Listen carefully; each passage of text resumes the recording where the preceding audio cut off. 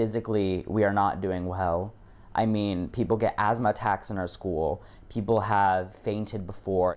Major health and safety concerns inside one of the highest performing Columbus City schools will be voiced tonight. Parents whose kids attend Columbus Alternative High School plan to address the school board at tonight's meeting. Lisa Rontala joining us now live with why parents are calling this an emergency and the school unsafe. Lisa? Parents and students tell me they reached their tipping point last week when the students of CAHS had to be evacuated due to a transformer that blew. Now, the facilities task force did consider earlier this year moving the kids from CAHS to a different building. However, the task force will not be making that recommendation to the school board tonight.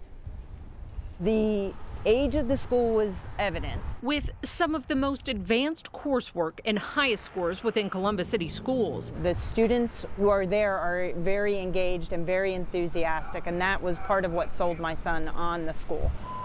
Parents and students of Columbus Alternative High School say it's time to expose the school's dirty secret. We aren't safe here, and whether students want to say it or not, I mean, it's the truth. In addition to putting the 700 to 800 high schoolers in an elementary school building with smaller size features like the commodes. Coming in with a backpack meant that he couldn't close a door. Sophomore Griffin Hughes sent Scoring Our Schools more pictures, which depict pests, blown plugs, and other safety concerns. Last Tuesday, like different faculty was saying, get as far away from the building as you possibly can. The district itself sent this. Tweets about a transformer that blew and cut power to CAHS until the following day. The only light was flashlights from phones. People were running around. Everyone was saying this is what it's like to be at CAHS, and sadly it is what it's like to be at CAHS.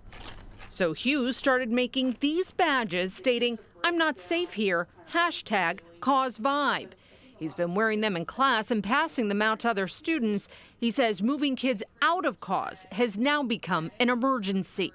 The school board can be frustrating in that I think there's a lot more leanings on politics than necessarily on education. And a district committee that had a chance to recommend CAHS be moved to a vacated North High School building decided to advance other proposals instead. I want a genuine, honest, real answer as to why they continue to do this to us.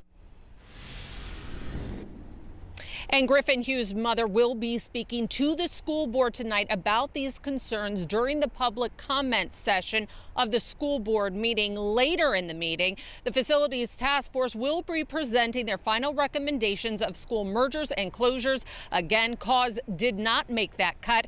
The school board is expected to vote on those final recommendations later this month. Reporting live, I'm Lisa Rontala for Scoring Our Schools. Well,